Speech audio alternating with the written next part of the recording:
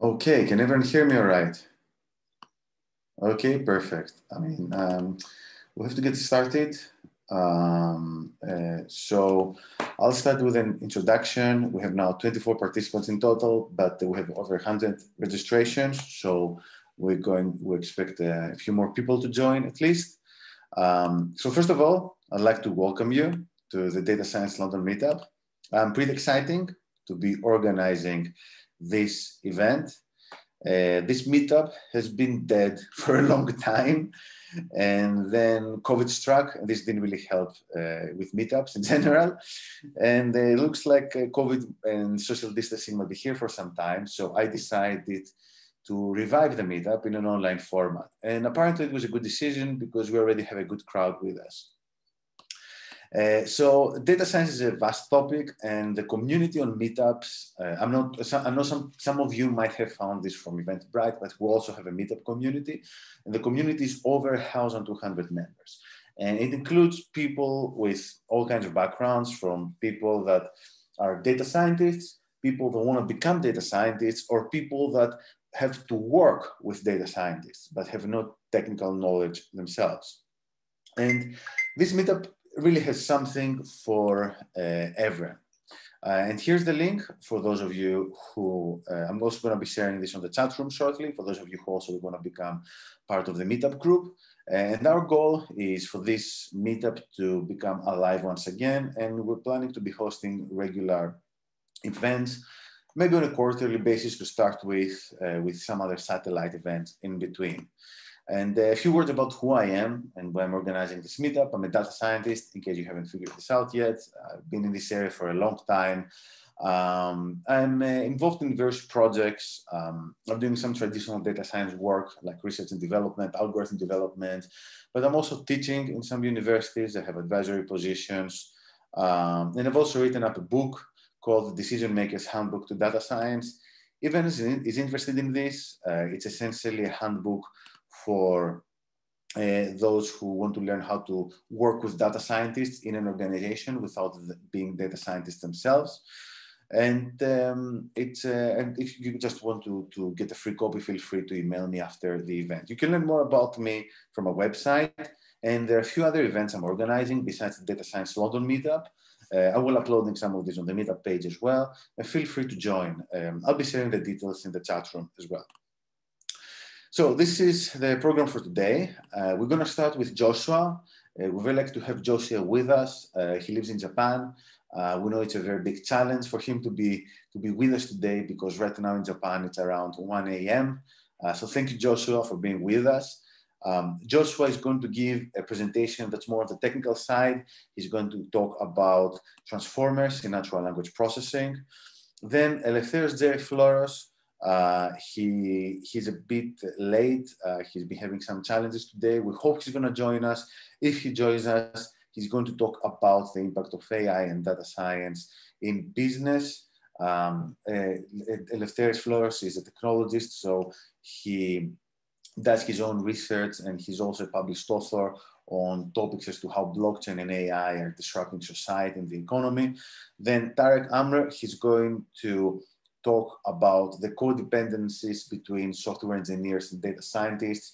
It's a very interesting presentation. I'm looking really forward to it, because it's in this intersection between data science and the technical parts of data science and the software parts relating to management processes, etc. This is an area I'm personally very passionate about. And finally, Kyriakos Pavlou, he has joined us from Electric Consulting, and he's going to talk about a very exciting blockchain solution. The format is 10 to 15 minutes presentation, plus a Q&A. As you understand, running an event on Zoom can be challenging in some ways. So I'd kindly ask you to be on mute while the speaker is presenting. Once the speaker concludes, if you have any questions for the speakers, there's going to be around a 5-minute slot for question. Please type your question in the chat room, and then I will moderate the panel. All right, so you can type a question, and then I will ask the speaker to answer your question, etc. So we make sure that we avoid people speaking on top of one another. So that being said, let's start. This is also recorded, just so you know, and I'm going to be uploading this on the datascientist.com and YouTube, so anyone can also join and review it if they've missed anything. So that being said, let's start. I'm going to stop sharing my screen, and I'll kindly also ask Joshua to share his screen and presentation, and we can get started.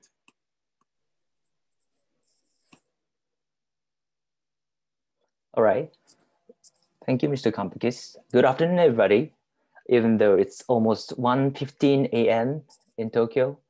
Anyways, nice to meet you all. I'm Joshua Cage, NLP researcher and a data scientist at the Japanese text mining company.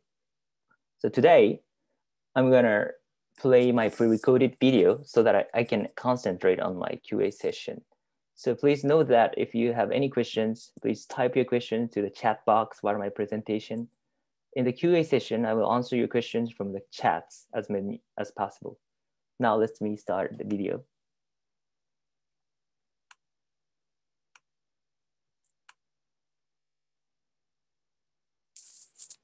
Okay, can you see my video? My family, especially, okay. Hi there. Thank you very much for having me as a presenter in London Data Science 2021 virtual meetup. By the way, do you like Sesame Street? My family, especially my 3-year-old daughter, loves it. So today, I'm going to talk about the transformer-based deep learning approach in the NLP field. There are so many popular methods named after Sesame Street characters like Elmo, Bert, Ernie, but today, we're going to take a close look at the Big Bird. Before talking about the Big Bird, let me introduce myself for a bit. I am Joshua Cage, data scientist, researcher, programmer of an NLP software company in Asia. NLP here stands for Natural Language Processing. I'm pretty sure that I'm very excited and delighted to share our knowledge about the Transformer and Big Bird. And I'll leave you several links of materials on Kindle, YouTube, Udemy, and Teachable in the slides. So please access and check if you like my presentation. Now let's talk about the Big Bird. In one sentence, Big Bird in NLP is a transformer-based retrained model better at handling longer sequences than BERT. If you are new to NLP or machine learning, this sentence might be a little confusing. So let's break it down and figure it out one by one in order. What is transformer? Transformer is an excellent deep learning architecture which exceeds RNN, which stands for the recurrent neural network, and the CNN, which stands for convolutional neural network, both in NLP and image processing field. It was actually proposed in the paper titled Attention is All You Need in 2017 by Googler and research group in Toronto University. And the transformer is composed of encoder on your left side and decoder on your right side. And also, three key elements are the positional encoding for the context embeddings and the multi-head attention and the feed-forward neural network. And it's good at solving the sequence-to-sequence tasks such as translation, summarization, and question answering. And it was adopted in Google's BERT, which is very famous pre-trained model, and which also makes Transformer very famous. A transformer is a game changer. If you take a look at the modern history of NLP and image processing, we could notice that most of the recent SOTA, or state of the art, was achieved by the transformer-based pre-trained model. If you take a look at the NLP history, then before the transformer's appearance, RNN, which stands for the recurrent neural net, was thought to be the best choice for sequence-to-sequence tasks. But after transformer was proposed, Bert, Ernie, Big Bird have been breaking records in NLP benchmarks. They are all stacked transformer-based pre-trained model. There are countless variants of birds, such as lightweight version of bird, Albert or Distilbert, or richer expression can be acquired by the ExcelNet or Electra and Robata. In image recognition field, On the other hand, CNN was thought to be the best choice until the last year, when Vision Transformer had appeared and proven that the pure transformer-based model could get the higher accuracy with less cost than CNN. Also, there is very interesting pre-trained model in between NLP and image recognition field. It's proposed by the OpenAI GPT 3.0 based DALL-E.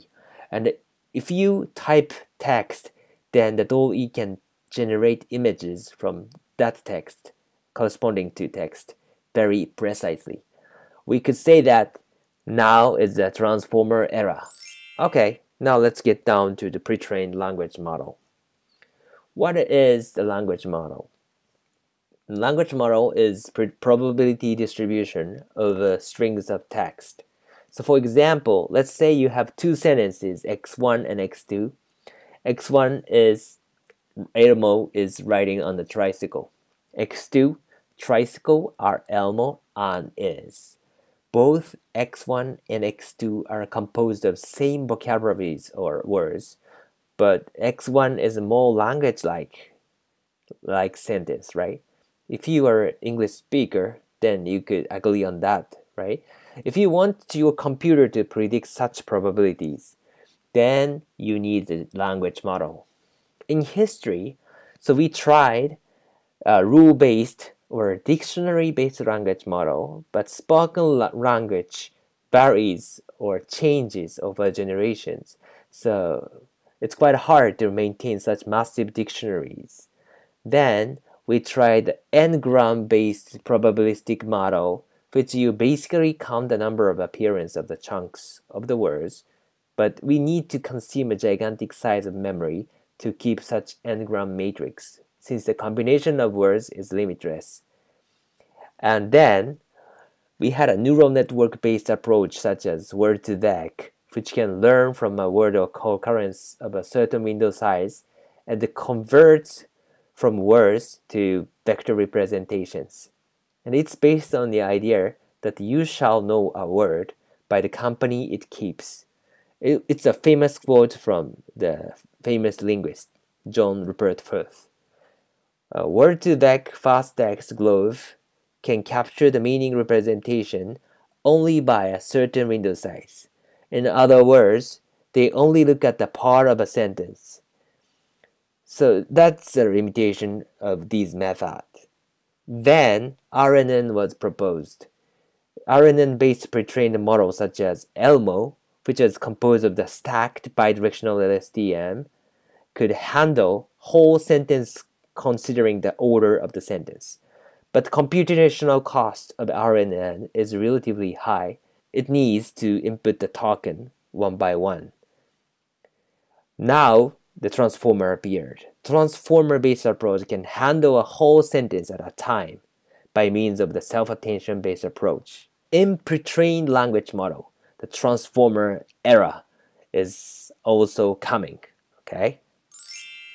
Now, last but not least, let's take a look at the benefit of Big Bird compared to BERT. Here is the comparison between BERT and Big Bird in summary.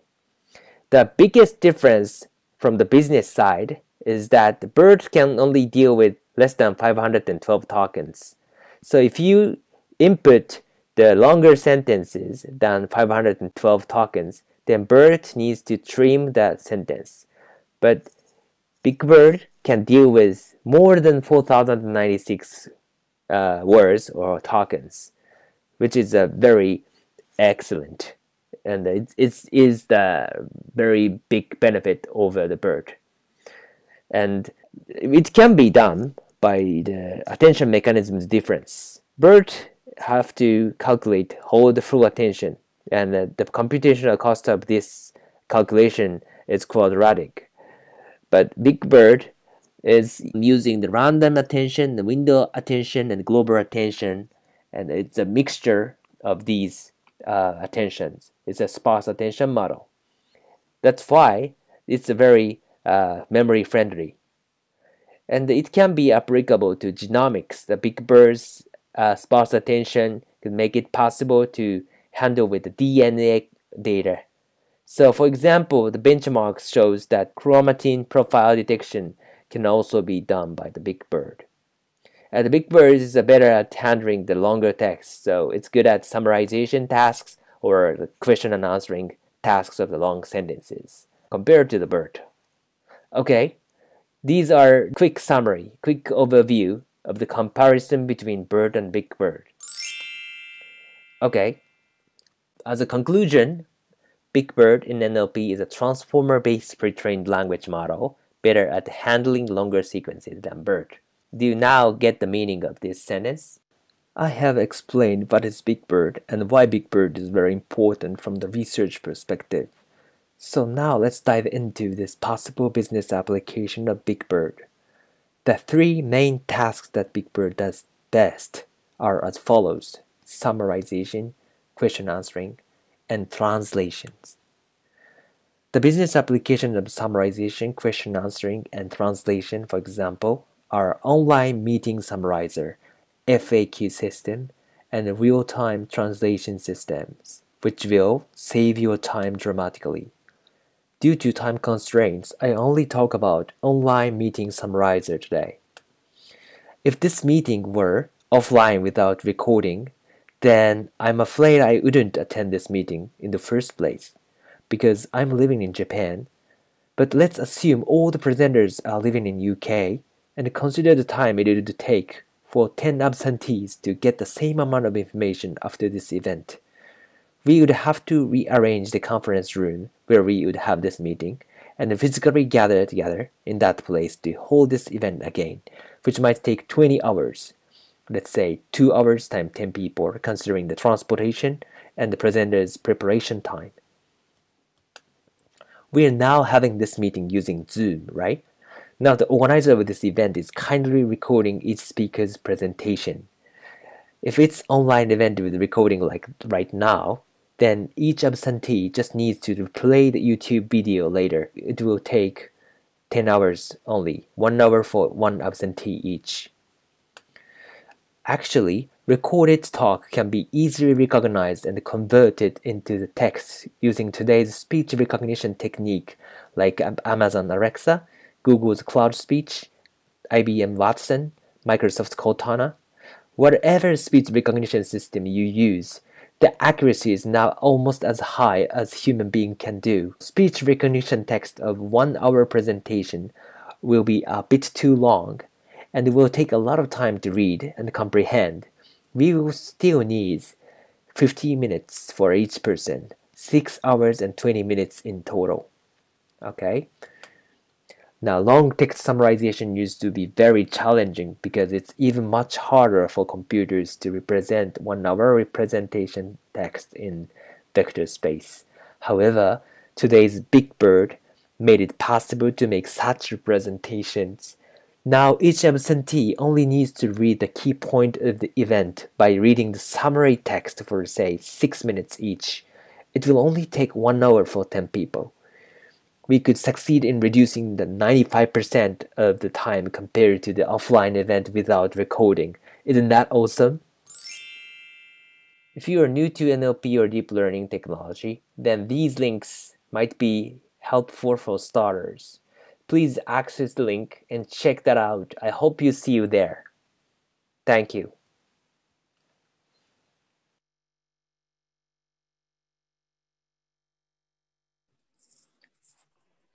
Thank you for listening. Here is the QA part, but I don't see any questions from the chat text. So I just introduced the links in the chat text. Probably here is the most important information for the attendees today. This is the first link, the Udemy's course. Here is a free coupon link of my online deep learning course, the PyTorch deep learning from Zero to Hero course at Udemy. So you can start from simple perceptrons concept to be able to implement the Google's BERT and the Google's T5. So you can even implement your own summarization application using the Google's T5 by taking this course. This is a 5-hour course. And this coupon is only valid for 3 days. So please register the course before the coupon code expires. And hopefully I'll see you there. Okay, I got the.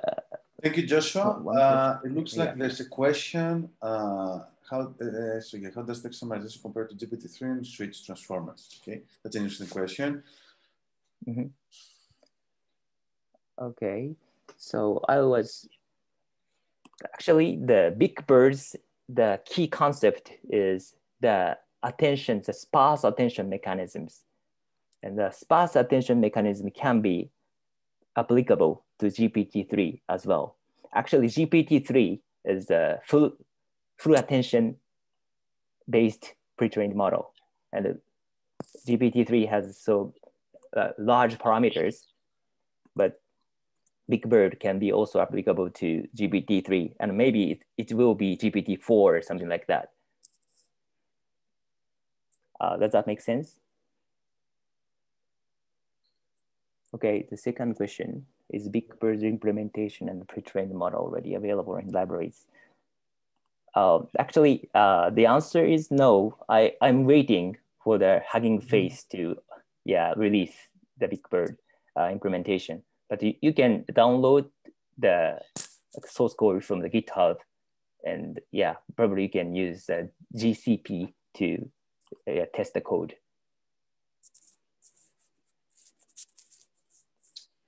Great. Any other questions?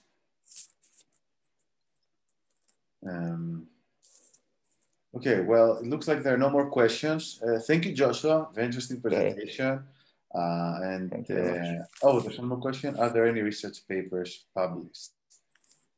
It's published in NeurIPS, maybe. I forgot the name of the global conference, but you can search by typing the Google and Big Bird.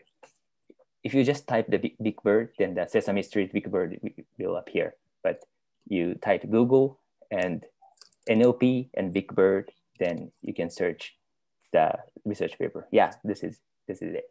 Yeah, I believe this is the paper for anyone who's interested. Obviously, all research is published.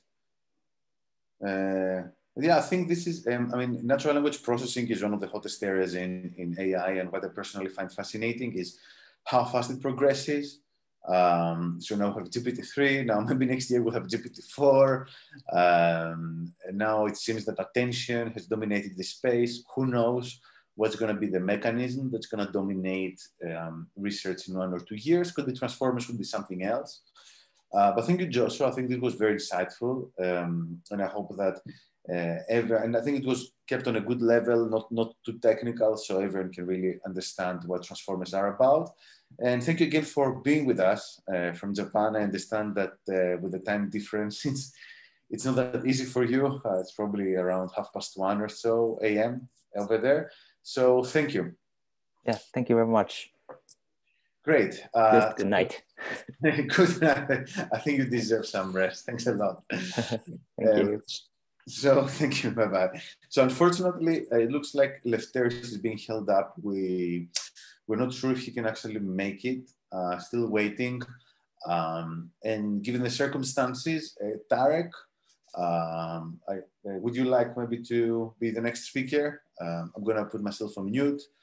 You can share your screen. I've enabled screen sharing, so you can get started whenever you feel like it. Yeah, sure. Let me.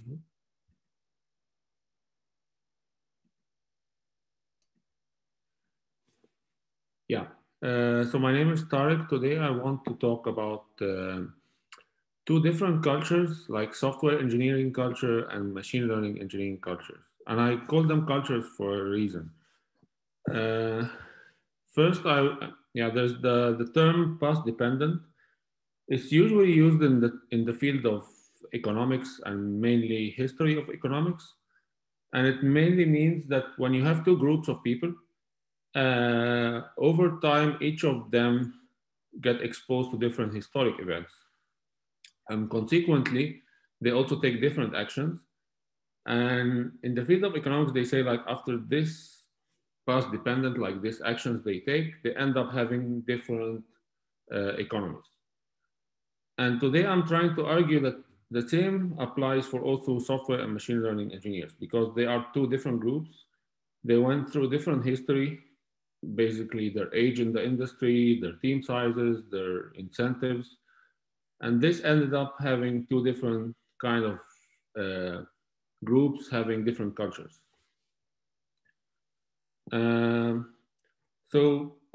Yeah, to explain that, I have to go a little bit in history. So by the late part of the 20th century, we started to see the role of product managers. There were almost everywhere in every software company, there have to be a product manager. And their role started to be like understanding the business and the customer needs. And based on that, they write user stories, which explain actually what are the customer needs. And from there, software developers take the stories and try to implement them. And this had two effects. One effect is that the software developers were a bit divorced from the business because there's one layer between them and the business. The other effect was that they were able to focus more on the engineering part of their role. So they are having predefined and like well-defined stories. What are the customer needs? So for them, the main role is actually to implement that need. And if you think of engineers from the point of view of civil engineers, for example, when they build a bridge, they don't have a room for experimentation because basically when they build the bridge, they know what are the best practices and they use it to build the bridge. And somehow similar culture happen, like similar effect happen also in software, and that's why actually we use the term software engineer, because they apply engineering practices, and to name few are like code reviews and unit tests and all this stuff. The other group I'm talking about today is the machine learning engineers. Their history is quite different because they started, and I would say their history is intertwined with data analysts and business analysts and different part of the organizations. And because of that, when they started, they were used to getting business requests all the time, like business questions, like business stakeholders ask them, what is affecting our revenue? How can we analyze the growth and stuff like that? Of course, when they turn into building machine learning models, their relation with the business and the users was still there. And because of that, I would argue that they also always, when they build code, although they are not the best at writing software, like compared to software engineers, but they are more focused on outcome or like business impact more than code quality sometimes even. And in a way, you can see it also in how they deal with data. For example, software engineers, because they want to write lean and scalable code, when they store data, they only store the data they need now and today.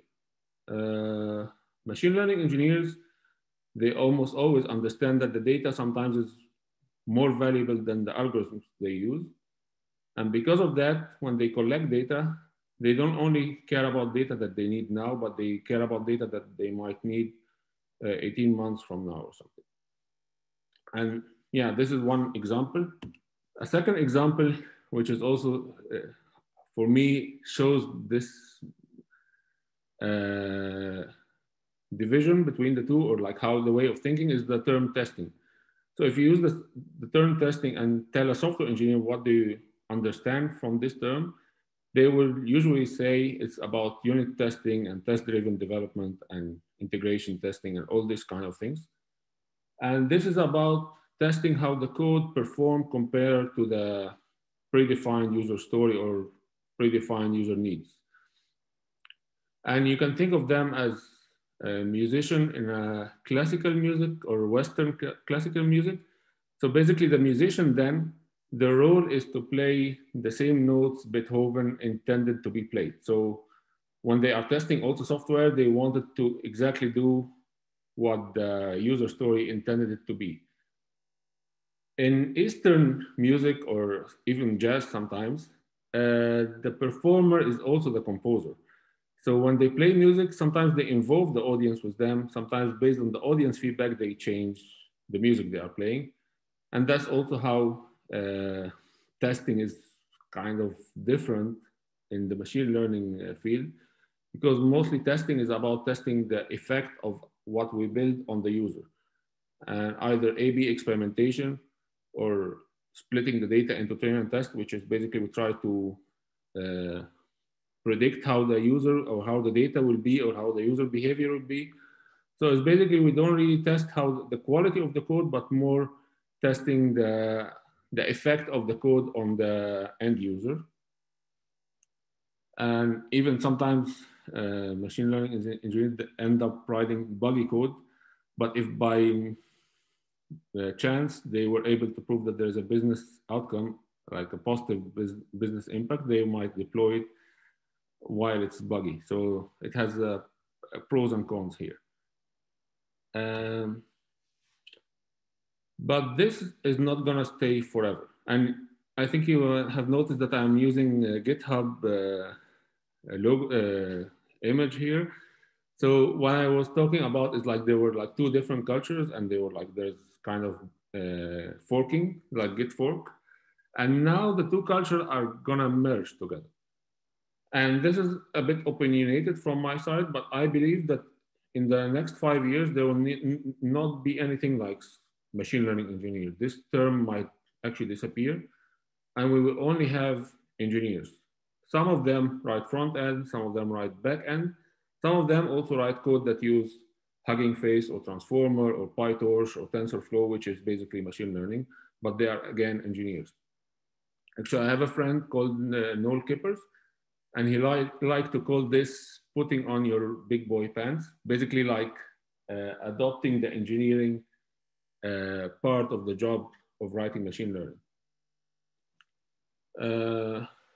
But here comes my fear, like when this happens, when the two culture merges, what I see that maybe 10% of the companies, and mostly the companies you guys all know about, like Google, Facebook, like the big names, in those companies, they still, whether software or machine learning engineer, they all adopt the spirit of lean startup, and they do build, measure, learn, and they learn and try to, even engineers, their role is not really writing code, but their role involves also coming up with business ideas all the time. And if you read any book by CEO of Netflix, they will always say that engineers' role is to understand the business and come up with ideas.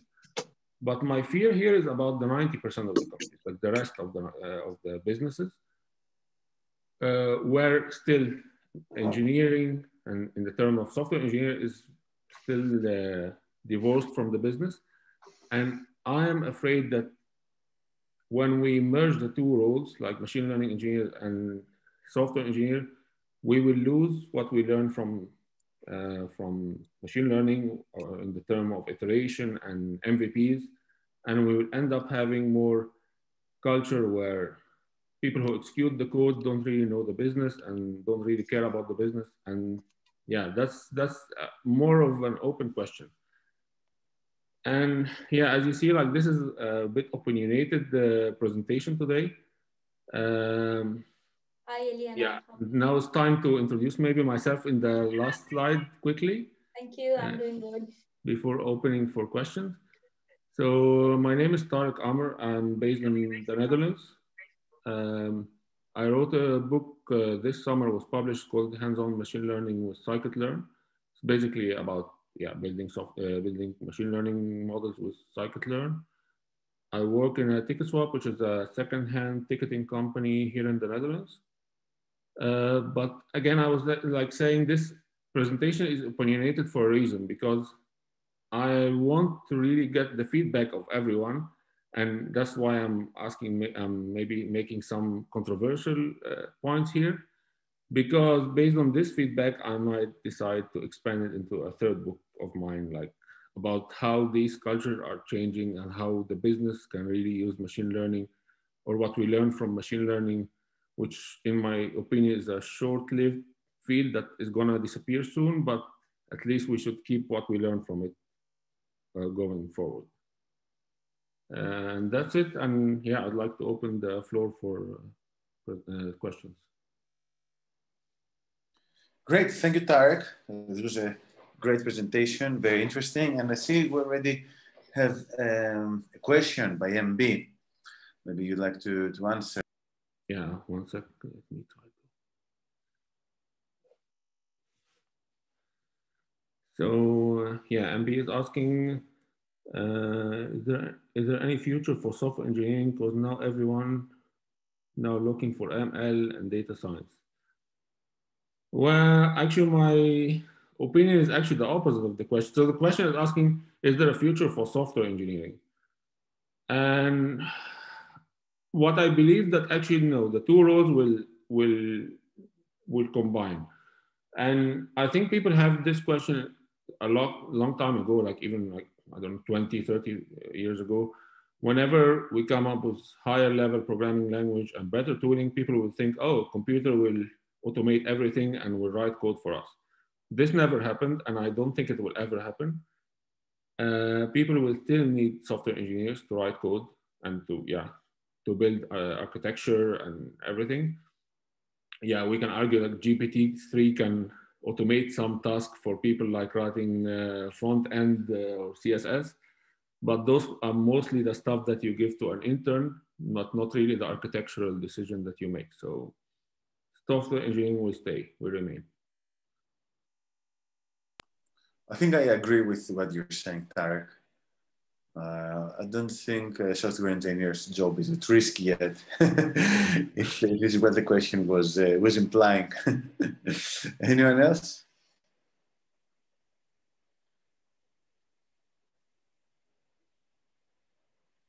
I'm not sure if there are any more questions. Let's give it a minute in case some people are still thinking about it. Do you have questions yourself?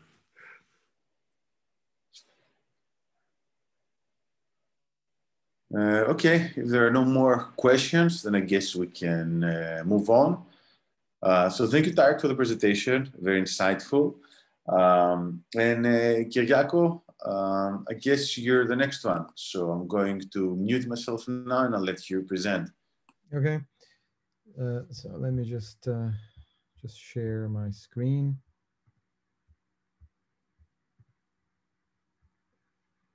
So everyone can see my slides. Is that okay? I'm not sure I can see your slides. No? I personally don't. No. No? How about now? Okay, now you start the screen share. Yes, now we do. Okay, I'm gonna mute myself. Thanks. Okay, just give me 1 second to move this out of the way. Okay, so my name is Kyriakos. People call me Kiri because it's easier. It's very, I'm very happy to be here tonight. I'm the managing partner of Elective Consulting, and also I'm the director of Elective Academy.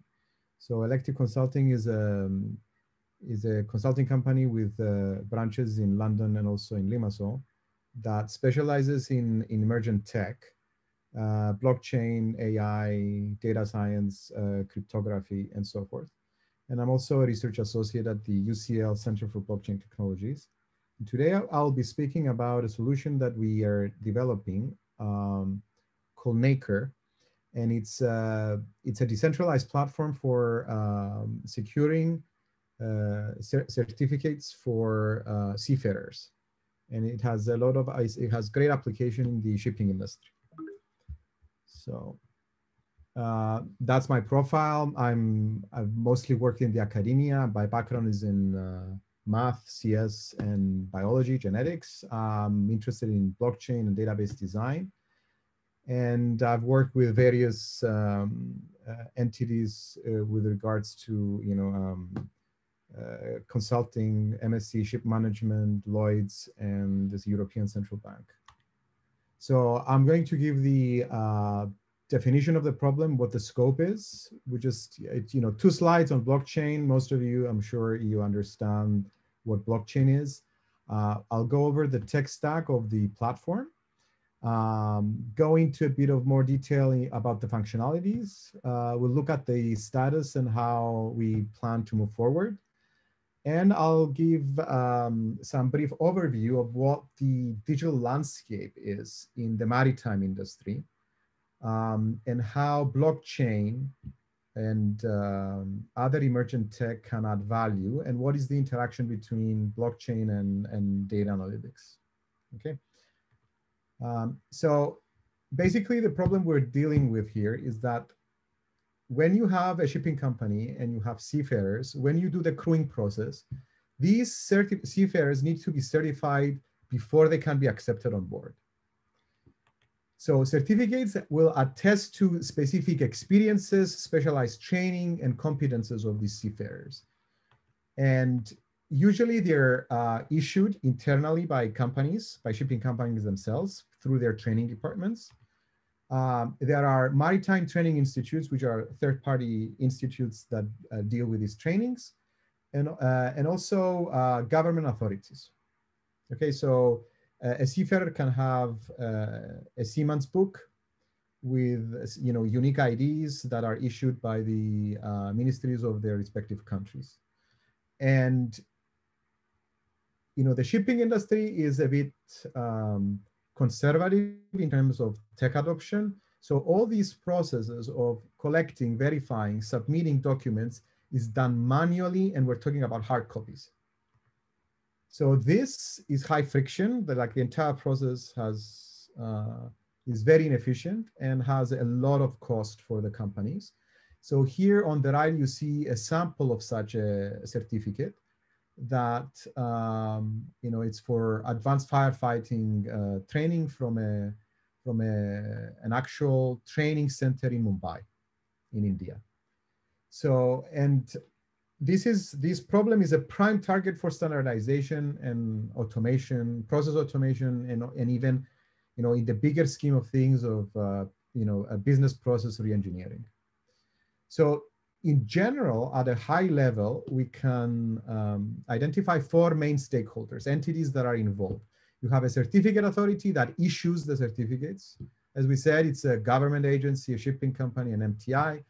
It's a governing body who might be a port authority when there is a port call, meaning when a ship actually goes to a port, a ministry, and they're responsible for approving these issued certificates, and they're regulators. They're responsible for giving licenses to, for instance, the MTIs to train people.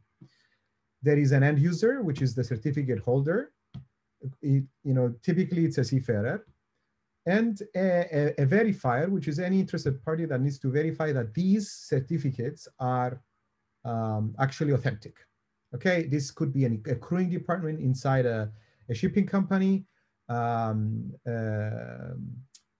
For instance, a captain on a ship, a port authority, and so on.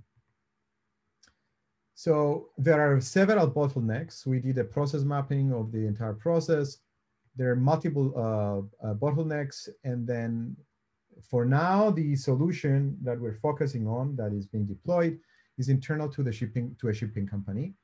And the main issue here is that there are a lot of certificates. There are a lot of instances where seafarers forge their certificates in order to be crewed.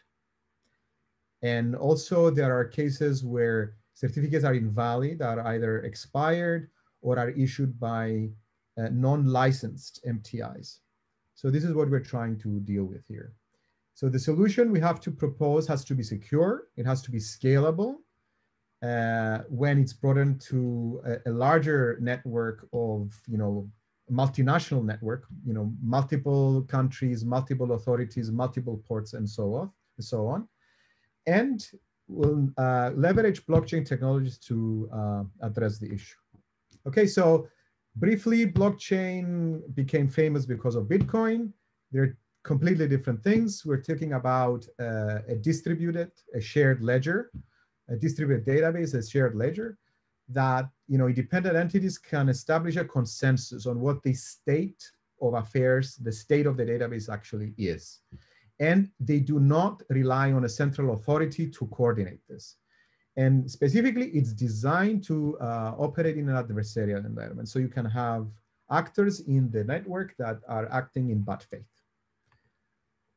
So more technically, more formally, so this is, I don't know if you've seen this, but it tends to be used a lot. The source is from the PDF on blockchain tech by NIST in the US. So it's a ledger of electronic records. You have independent participants that establish a consensus. The transactions are cryptographically validated. So there is a persistence in the state because the data are replicated across multiple nodes. It's tamper evident by this linking process of the blocks. And you have a ledger where it serves as an authoritative version of the truth, of the state of being. So it has very nice properties that we can use to solve the problem.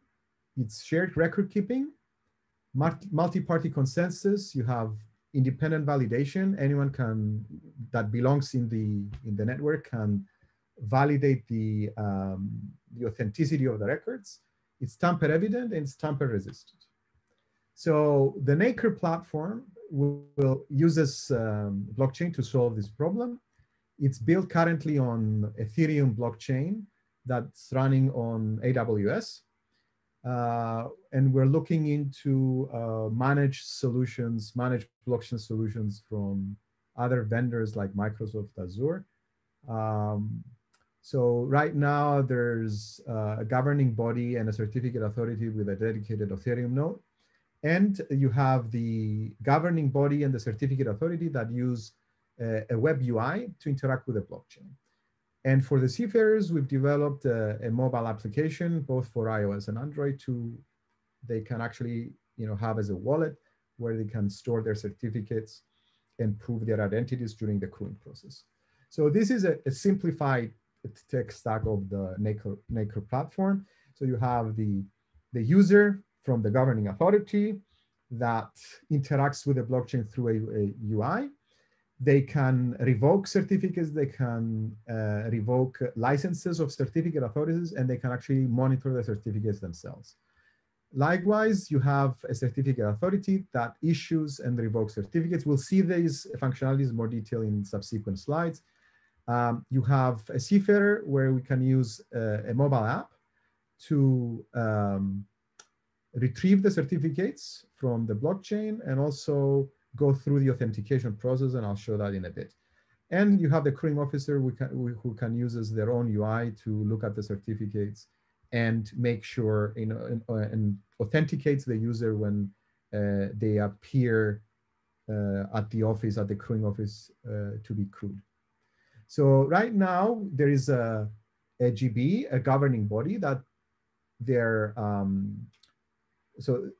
you need a governing body to give license, to give, to grant privileges to a certificate authority to issue certificates.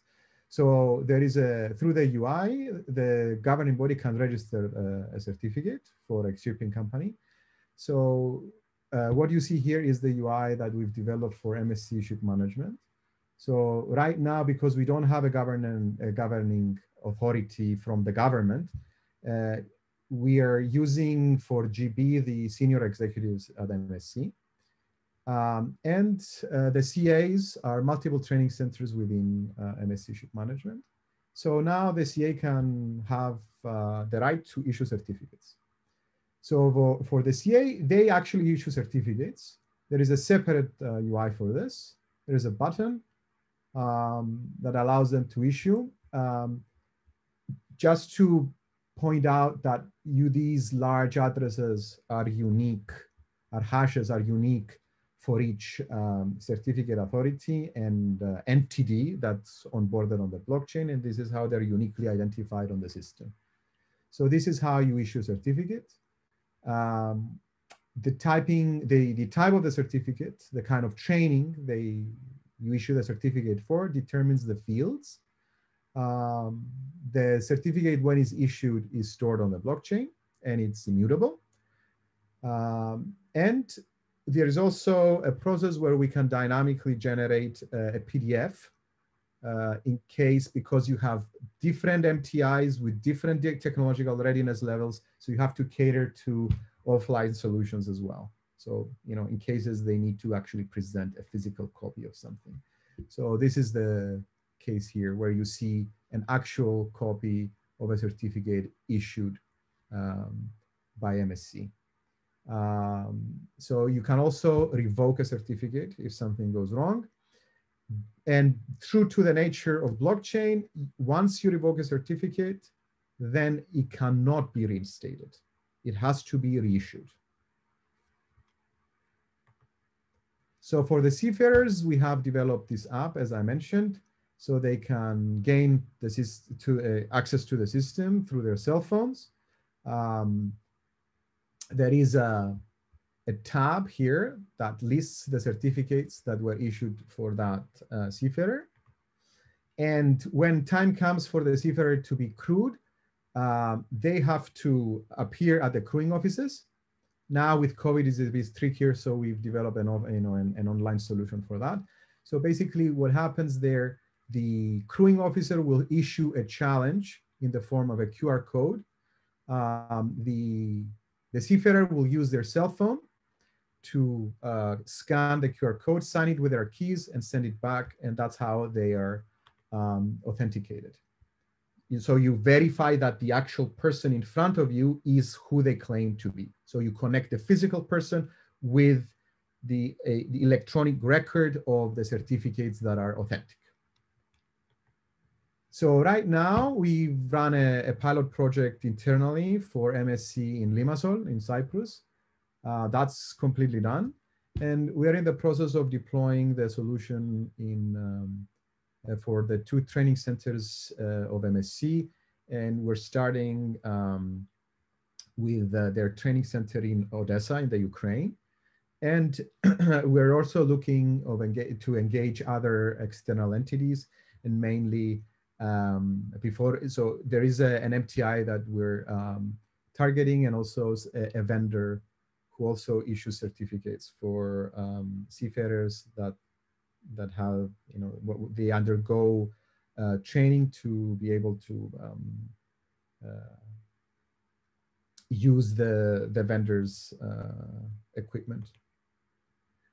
So as I mentioned before, the maritime industry and the shipping industry is a bit conservative in terms of tech uptake. And right now, they're beginning to understand that sound business decisions are very important. And unless you have, good data and information, that's not really possible. So there are many efforts currently and recently, actually, the past 4 years, to establish standards and guidelines for tech adoption in the maritime industry. So I'm just listing a bunch here. For the Digital Container Shipping Association, port call optimization, there is decision-making guidelines and collaboration efforts from the Research Institute of Sweden called RISE. There is also Pronto. This is a very interesting project at the Port of Rotterdam from the global MTCC network. Because right now it's quite primitive in the sense that it's first come, first served. There is no actual scheduling of ships in terms of how and the exchange of information between ships and the port authorities. And TradeLens, which is the blockchain solution developed by IBM for supply chain management in collaboration with Maersk, which is the largest shipping company by, currently. I should mention that MSC Ship Management that we work with is the second largest in the world in terms of freight moved. So we cannot overstate the value added of using emergent tech in general, not just in the maritime industry. So I have we can discuss these, for hours, but let me just mention that there is a lot of things you can do in terms of predictive maintenance, scheduling, pricing models, risk models for insurance, and getting the appropriate data and doing proper analytics will definitely help all these processes. In terms of AI and machine learning, there are initiatives currently for autonomous vessels in the shipping industry, inspection robots that inspect ships and reduce the time required to do these, and also training simulations. And it leads to increased situational awareness. There is increased safety, reduced response time during security instances, and so forth. And for blockchain, we saw two applications: the one for crewing and the one for supply chain. But also it can be used for cross-border financial transactions, faster payments and settlements, and so forth.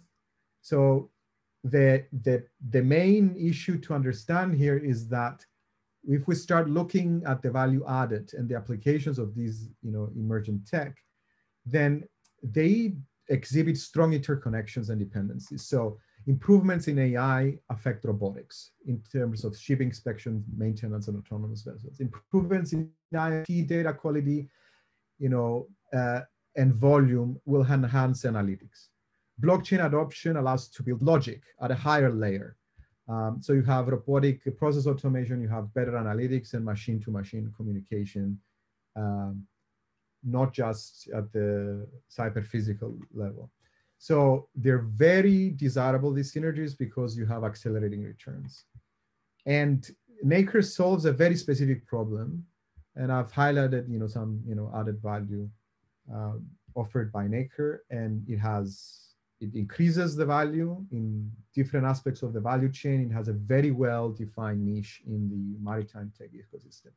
And in general, just to conclude, the interaction of blockchain and data science is quite important. You have better trust, your data, increased data integrity, quality, increased and strengthened data security, better analytics, streamlining of big data, facilitating data access and sharing.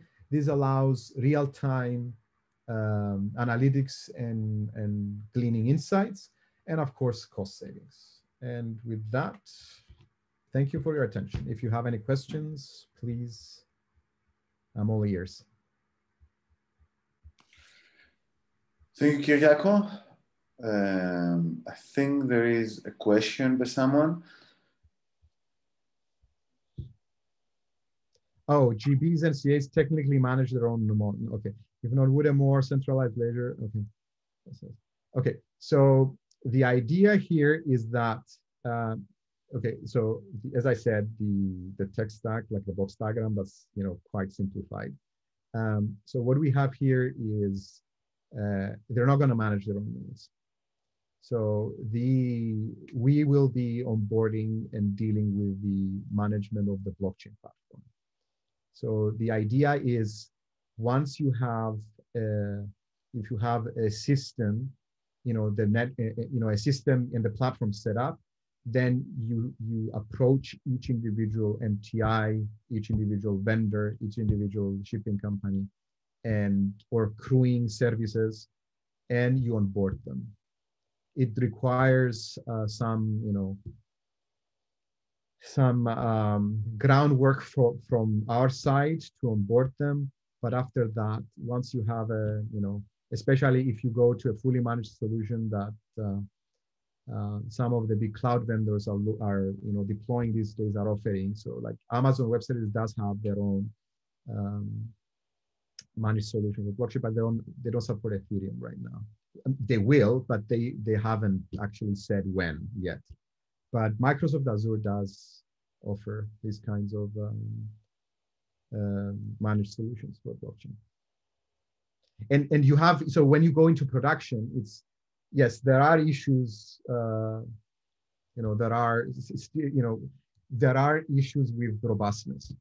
and the amount of transactions you can do on blockchain. Yes, that's a big issue. Performance is a big issue.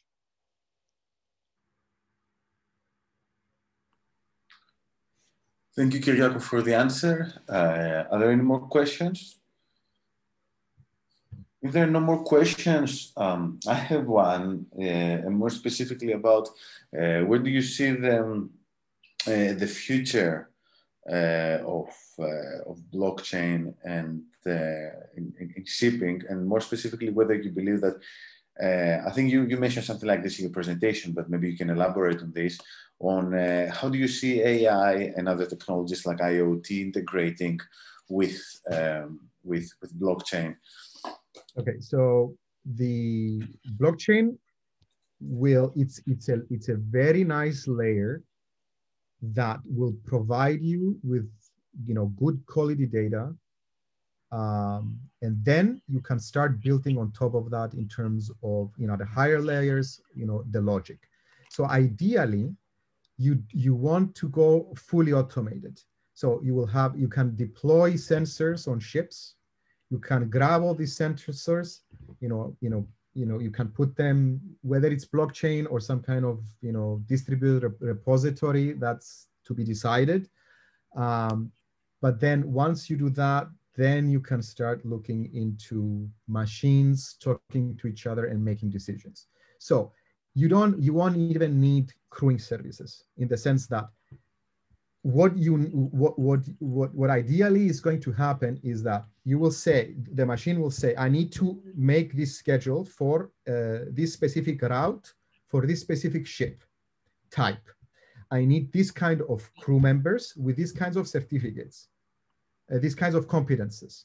Then once this is decided, then the machine can actually go through and look at the active seafarers that someone has in their database, in their crewing database.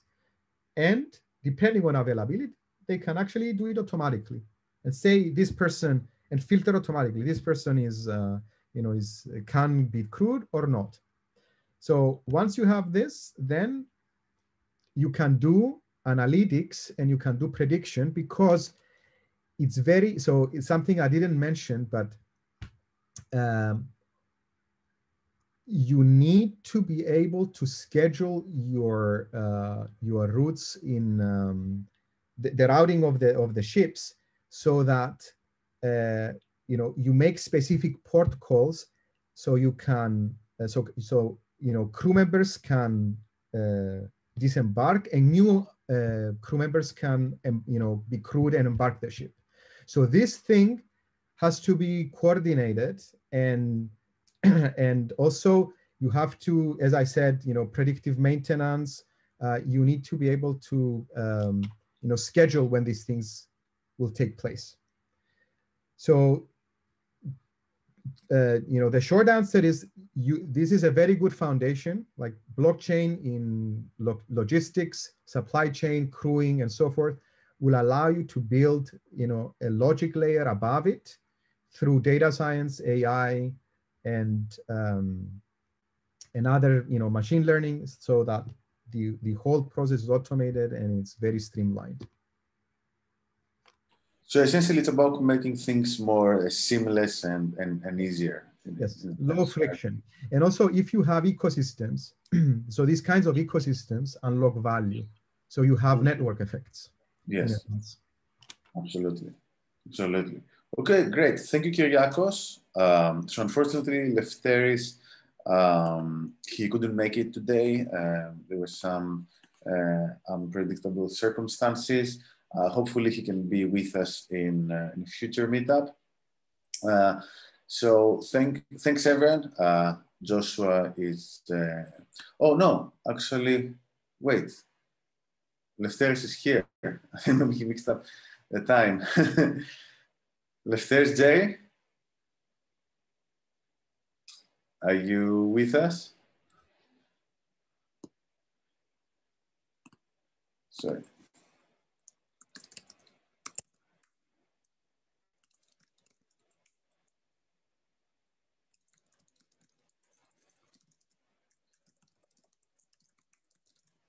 Let's give him a second.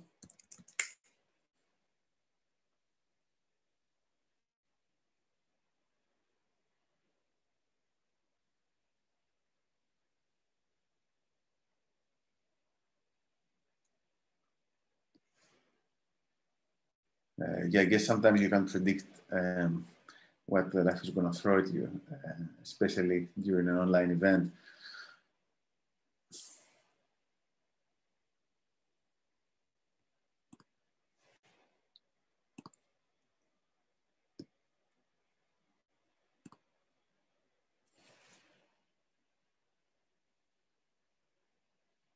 Okay, let's wait for a couple more minutes to see what the Eleftherios can present.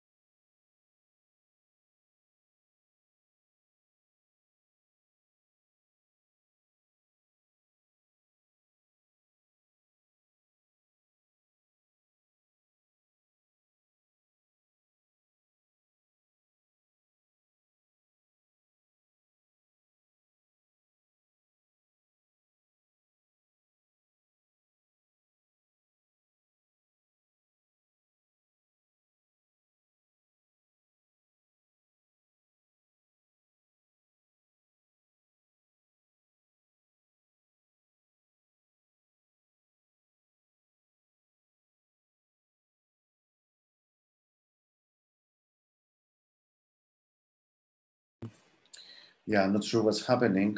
I think there might just be some unforeseen circumstances. Eleftherios tried to connect, but I think he's not here. So I guess what we're going to do is probably, oh, he's here. Okay.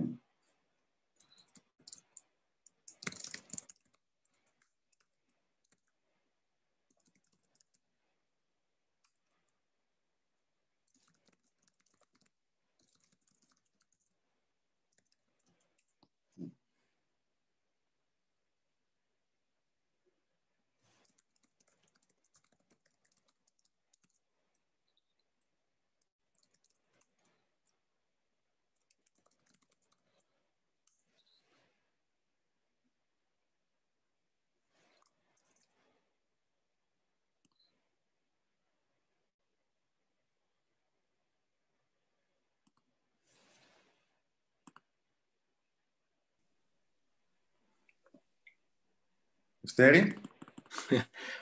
I'm so sorry. I'm really, really sorry. I was on the tube and I tried to come home, and I'm really sorry. No worries, these things happen. The good thing is that most participants are still here, like 90% of our audience. So feel free to start your talk whenever you're ready. I mean, I try to, I try to make it on 5 o'clock, and we had talked this morning, and I didn't make it, so I'm really sorry. By the way, you look like you're like in a racing car with your. It's a gaming chair. You know, yeah. It's a gaming chair, but there's a reason behind this. These are by far the best chairs for back pain. So the reason is not that I'm playing video games all night. If this is what you're expecting to hear from me, you'll be disappointed. It looks like you're like playing like video games, you know. No, I wish I had the time to play video games. I don't. So that's what he wants. He wants us to believe. I'm telling you the truth, guys. I just have back pain. At least this is what I must say. By the way, can you see me right now? Because I don't know if you can see me. I see you, but I can't. No, we can't see you. We only see your photo. We can't see your camera. What? 1 second. Share your camera so we can see your gaming. Oh yeah. Now. I'm so sorry. You told me about it, and I texted you because you said let's talk before, and I wanted to talk because I wanted to prepare myself a little bit beforehand and get it but I just couldn't make it. I'm so sorry. I really no worries. I think we're pretty much on schedule with some small delays, so if you want to get started, I think we can also finish pretty much on schedule. And also the session is recorded, so I guess you can also see the presentations you missed. If you want to share your screen, if you have a deck of slides, I have enabled multiple participants sharing, so you can just share your screen whenever you're ready. All right, I don't have any slides. I just I sent you a text about data science. So for me, I work with first of all, maybe you'd like, oh yeah, that's true, sorry. So maybe you'd like to share with the audience what's the topic then of the talk. Yes, I forgot, it's not a set of slides, but it's more of a talk. Yes, so I work with a lot of startups, and a lot of startups, they talk about data science. They talk about, it's like this buzzwords about data science, about, we're going to incorporate data science, we're going to use artificial intelligence, we're going to use analytics to get further and use it in our business. The thing that I realized with a lot of those startups that I work with is that the notion is there, the buzzwords is there, but a lot of startups don't really realize how to incorporate it and to do it properly, because it's different just to talk about it, and it's different to actually implicate it and implement it to do what you want to do with data science. So you have a lot of startups that are trying their best to get started in this new science, but it's not really working out. And I always tell them, I said, if you don't have the right approach, if you don't get the right data to use it, you're not going to get much further. You need to find what is it that you're looking for, that you want to get ahead with, what you want to use in your business. So a lot of people think that we're just going to say, artificial intelligence, we're going to use analytics, we're going to use big data to create a new platform. It's like, what is it that you want to create? What is it that you want to get out of it, especially for fintech companies? And I'll give you one example. If you look at Amazon, e-commerce, Amazon is just incredible when it comes to using data science, analytics, using artificial intelligence, using all the data that people want to use to give a better experience. So for example, if you go on Amazon platform, before you even get on their platform, you have to sign in. You have to give your name. You have to sign up and say what your account is. And from that moment on, everything is recorded. How long you look at a certain product, service, what interest you have, why you look at it, what's behind it. And that information they use to give you more recommendation. And that's why Amazon has this recommendation engine that when you want something, they analyze it and they give you recommendations about what you might like, what you might want to buy, what you might want to do. So Amazon has this incredible use of data science to make their service and product better. And you see that also in financial services. In financial services, you see banks, the challenger banks, they use that information to give you also a better review of what products or services they're selling. But a lot of them don't have this level of sophistication and attention to detail like Amazon does. And that's where people that are in data science come in. That's where you come in, because the information that you get is what makes a difference, and how you process it is what makes a difference. It's not about getting all this data, just accumulating all this data and thinking, okay, well, that's what we want to use. It's how you implement that data to create a better service. So with the startups that I work with, a lot of those startups, I sit and say, okay, we have all this information about this, that, whatever. What are you going to do with that data? How are you going to use it? And that's why when I receive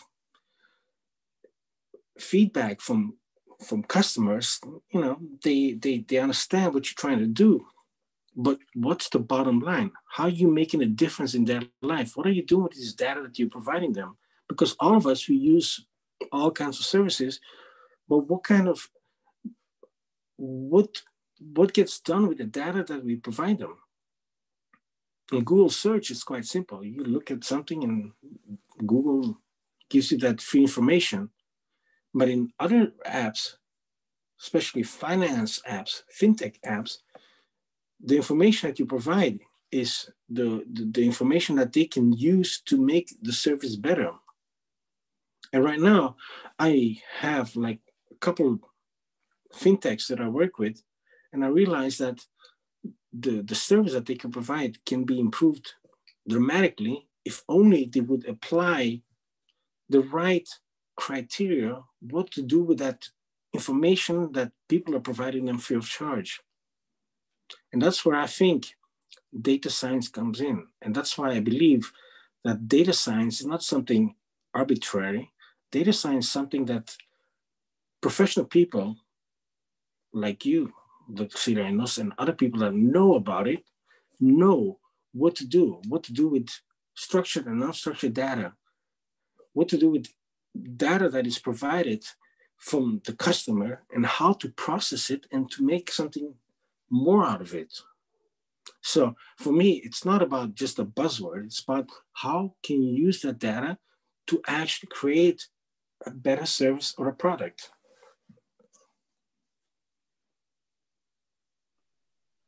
Thank you, Jerry.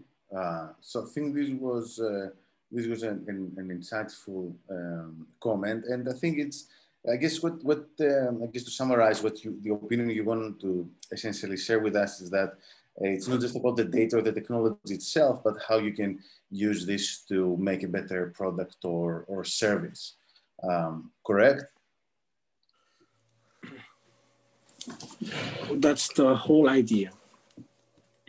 Yeah, absolutely. And I know that unfortunately you missed the presentation of Kyriakos, that's like the blockchain space, because I know that you're an influencer in this space in London in blockchain.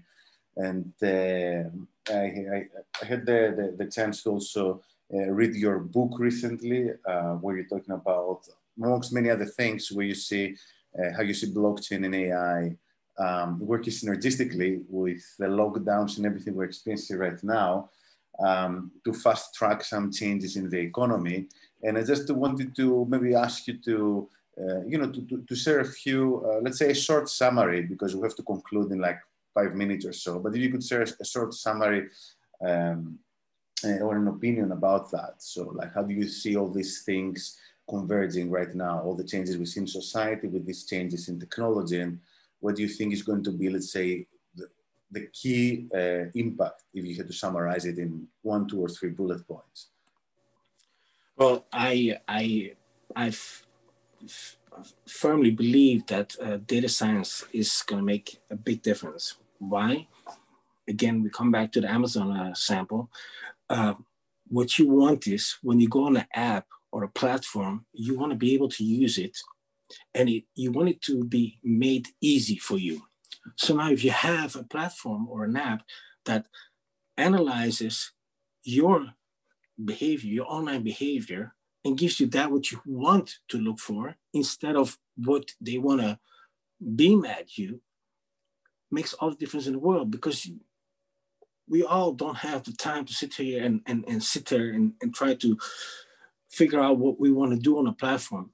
When you go on a platform, you want to be able to use that information that is available, the information that you are providing to the platform, to get a better service. So if I go on Amazon, for example, and I look for a finance book, I want Amazon to tell me, well, you know, these are the books that you're looking at. These are the ones that are interesting to you. If you look at a challenger bank, you want the same thing. You want, if you're looking at stocks, trading, or investments, you want to look at what's there. What is something that you're interested in? Is it ecological, sustainability, whatever? And that information is provided to you. And that makes the platform interesting, because if they do it properly, you're not bombarded with all this information that you don't really use. For example, I use trading platforms. I use, for example, IG trading. And you have like these indicators, these financial indicators. I'm talking about 170 different indicators. And because I studied at the London Academy of Trading and I know how to use it, I know what to look for. But here comes the difference. If you go on a platform where somebody tells you, well, this is the information that we have, this is what you're looking for, this is the interest that you are having, this is what you want to know about, it makes it for you easier. And that makes all the difference in the world. And that's why I believe the most important thing for any app or platform is simplicity. Let the technology work in the background. Let the science work in the background. If you do it properly, data science, if you do it properly, artificial intelligence, if you do it properly and it works in the background, people don't even realize that they're using it. It comes to the point when right now, if you want to write an email, it's self-populating. Your email on Gmail actually tells you what should you reply, what should you say. And this automation, this simplifying of tasks, make it easier for somebody to get involved in any kind of platform.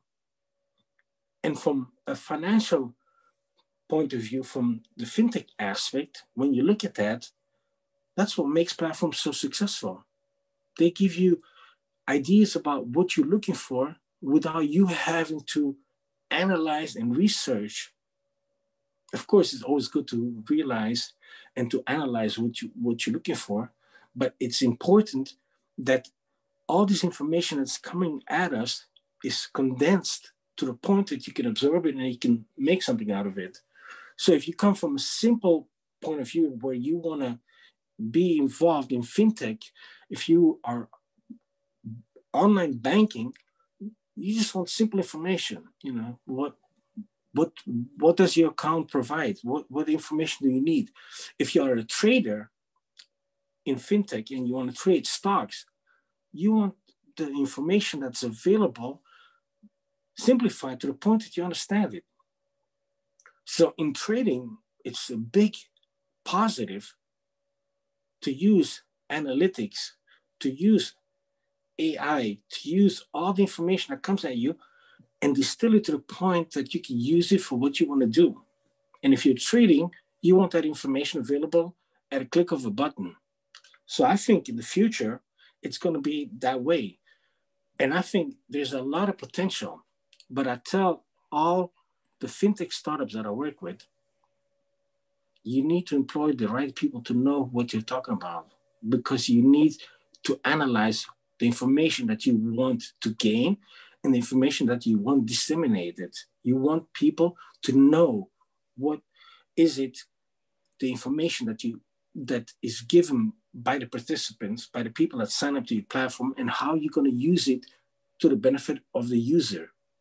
Because now if you do something, if you look at Google, that information is used to sell advertisements. But if you would do it in a fintech background, the information that you provide could be used to the benefit of the customer or the user of your platform. And this is something I think has a big possibility, not to think about getting data and have it siloed in silos at the big companies. It's about getting data from your platform users and giving it back to them that they can use it for their benefit. And that, I think, is going to be a big, major shift in the future, that people give their information, and even if that they don't get rewarded or paid for it, that information, whatever they want to provide, is given back to the customer or to the user of the platform, and they can use it to do what is to their benefit. I see. And I think that there's a comment from one of our speakers, Ketan Varia, who says that questions need answering for the company or the customer, and that use data scientists to get to the answers. And I guess, it's all about coming together, right? So I guess what you want to say in the end of the day is that while we're going to witness more and more more and more automation spreading out through society and through the industry, that's important. But at the same time, I guess, and this is what one of our participants want to say, it's also important to make sure you really understand the problem or the challenge, and then actually use technology to solve this challenge. Which I guess that's a very relevant comment, and this actually brings me to some of the work I've personally been doing advising startups, and I've really seen sometimes this divide between where the future, some entrepreneurs or startups think, where they see the future, where they think everything is heading towards to, but at the same time, what are the actual problems that companies or clients are facing right now? It's often about making the two meet. Thank you, Jerry, for your talk, and it's good that you managed to make it in the end. Stylianos, you talked to me this morning. You told me, and I asked you, it's like, is it 4 or 5? And then you told me that. I'm so sorry. And then I come from the tube. My battery's dead. Yeah. I'm rushing home to log in to do, because I really enjoy this topic. And I just to tell we will be organizing more events, so don't worry. What I was saying in the beginning is that we're going to be trying to organize some big quarterly events, but maybe also some smaller satellite events or shorter sessions. So that's not in one-off for sure, right? So and I hope that also the participants enjoyed this. And something that we've seen with the lockdown is that online events can be very successful. And as soon as we get out of the lockdown, maybe we'll start running hybrid events, which are both online and offline, maybe broadcast them and try to include people from other places from all over the world. Yeah, thank you. I'm afraid we have to conclude because we're a bit, we're a bit over time. But it's great, that we had everyone here today. So yes, I'd like once again to thank our speakers. Unfortunately, some of the speakers had to go, like Joshua, because he lives in Japan, and it was great he could be with us. I know Tarek also had to go. Before I go, I'm just sharing some other events I'm organizing. There are a couple of AI and data science clinics, as I call them, happening next month, where you can simply ask, if you're a business owner, an entrepreneur, a manager, you can ask any question you want about data science, and I'm gonna be there to help you out. There are also some other events on data-driven product development, an event on what it's like to be a data scientist, and also a workshop on AI and data science for decision makers.